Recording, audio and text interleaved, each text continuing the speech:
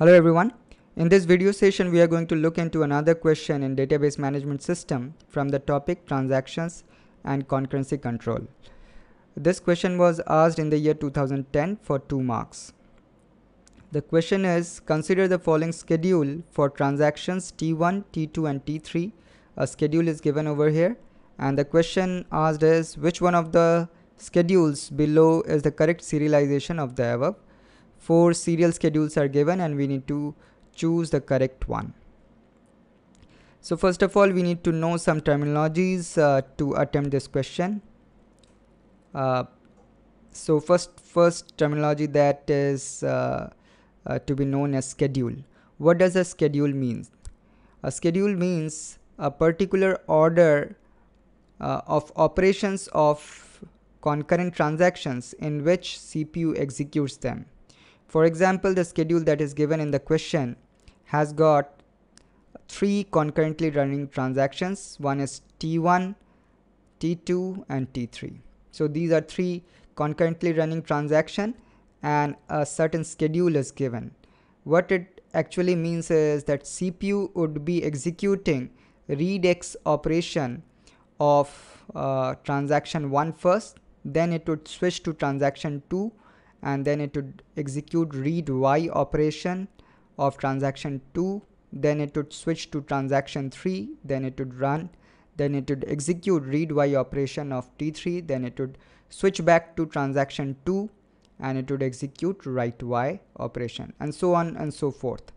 So as you might be knowing that CPU can execute at the most one operation at a given point of time, even though we sometimes say that the transactions are running parallelly, but actually what is happening behind the scenes is that only one operation at one point of time is run and the CPU is switching between the transactions, and it seems that all the 3 transactions are running parallel, or all the n transactions which are concurrently running are running in parallel, but actually only one operation of a particular transaction is executed by CPU. So this is a schedule. That means it is an order in which the operations of the concurrently running transactions are executed by CPU. Now coming to conflicting operations. What does 2 conflicting operations belonging to 2 different transactions mean? So 2 conflicting operations belonging to 2 different transactions mean is we call 2 operations belonging to 2 transactions to be conflicting if both of these conditions are satisfied. The data operand of both the operations are same, and one operation is readx, other one is writex, or one operation is writex, other one is readx, or one operation is writex and other operation is writex. So here I have represented the data item as x. It can be represented with anything, right? So first condition is the data operand must be same. That means both of the operations of belonging to 2 different transactions are acting upon same data item, and then one is read, other one is write, one is write, other one is read, or both are writes. So only in condition where both are read operations, those would be non-conflicting. In other 3 possibilities, if the data items are same, then the 2 operations would be conflicting. Now come to an example here. This read y operation of transaction 2 and read y operation of T3, these are non-conflicting because even though they are acting on same data item y, but both of them are read operations. So these are non-conflicting operations, whereas write y and read y of T2 and T3 are conflicting because first one is that they both have the same data operand y, and one is write, other is read. So one is write and other one is read. So these are conflicting operations, right? So now coming to next terminology, that is conflict equivalent.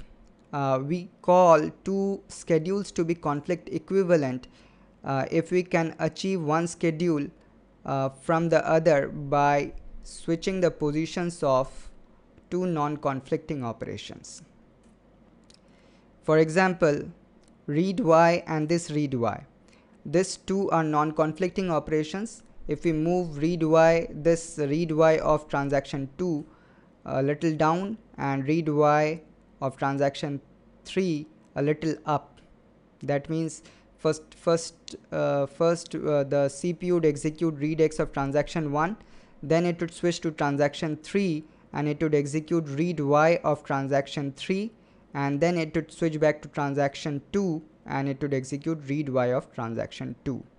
So we would get another schedule by switching the positions of these two non-conflicting operations, and these two schedules would be called as conflict equivalent because one is achieved by other by switching the positions of non-conflicting operations, right? So these are three terminologies those would be required for solving this question. One is transaction, conflicting operation, and conflict equivalent transactions. Conflict equivalent schedules, conflict equivalent schedules.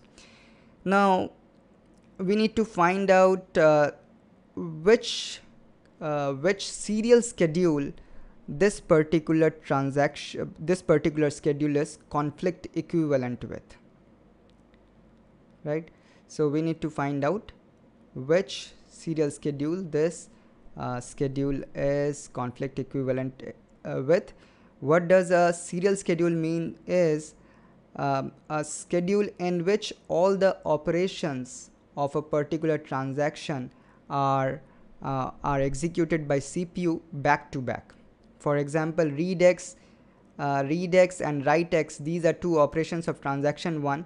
If they are executed back to back and then transaction 2's 4 operations are executed back to back and then transaction 3's 2 operations are executed back to back, then we would get a serial schedule, right? But one thing is that the transaction once all operations are executed back to back and then transaction 2's or transaction 3's, so this is a particular serial schedule. But likewise we can have multiple serial schedules. We can have this one as well, where T2's all operations are executed first, then T1's, then T3's. So this is again another serial schedule, right? Likewise there can be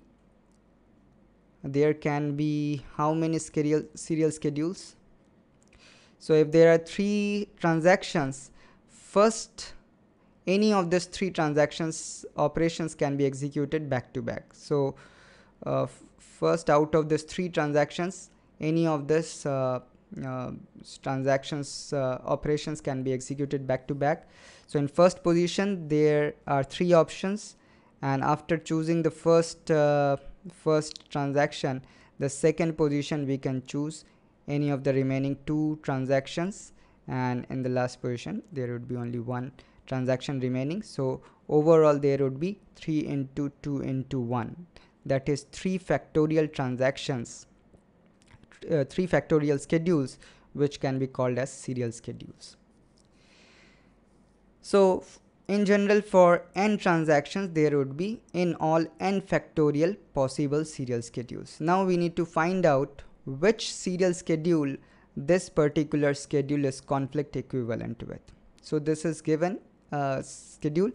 Now let us switch to a PowerPoint presentation where I have in the first slide I have written down the schedule that is given in the question. Now let us attempt to serialize this schedule by switching the positions of non-conflicting operations. So here if you see, transaction 1's write x operation and transaction 2's write y operation, as these are acting upon 2 different data items, they are non-conflicting, right? To be conflicting, the data items, the the data operand should be same, right? As these are two different data operands, these are non-conflicting operations. So we can switch this two operations, position of these two operations, to get another conflict equivalent schedule to this given schedule. So let us switch the positions. So we have switched the positions of write x and write y of transaction 1.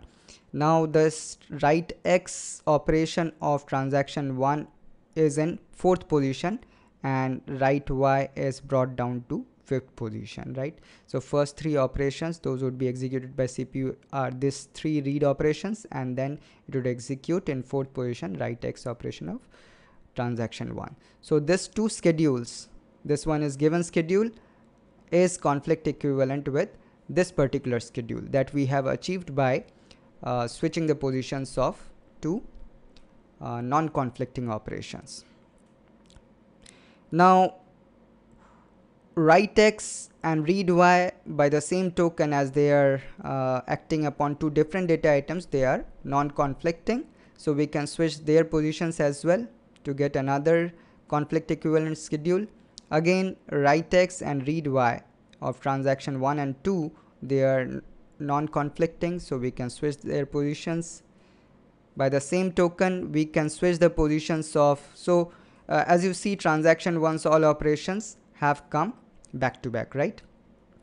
So they have come back to back. Now let us try to serialize T2 and T3 by switching their positions, switching the positions of the operations. So here read y and read y of T2 and read y of T3 are non-conflicting, so we can switch their positions, right? So we have moved it up and moved the read y operation of T2 a little down. Now write y and write x of T2 and T3, these are non-conflicting, so let us switch this. Again, read y and write x, these are non-conflicting, so we can switch the positions of these two operations. Now what we have got is, we have got a serial schedule where transaction 1's all operations are executed back to back, then the CPU executes transaction 3's all operations back to back, and then switching to T2, it executes all the 4 operations of transaction 2 back to back. So this schedule, this is a serial schedule. This is conflict equivalent with the schedule that was given in the question, right? So this schedule is T1 first, then T3, then T2, right? So the correct option would be T1, then T3, then T2. So option A is correct. This schedule is conflict equivalent with this particular serial schedule of option A. So hope you have understood the logic behind choosing this option.